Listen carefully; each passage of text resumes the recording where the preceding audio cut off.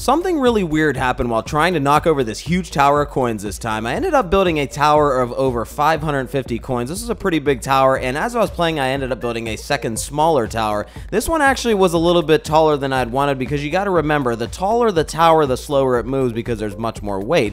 But I figured this second tower here would push into the bigger one and kind of move it. There it didn't, but I played some more getting them close together. I figured, okay, any coins behind the smaller tower would push into the bigger tower.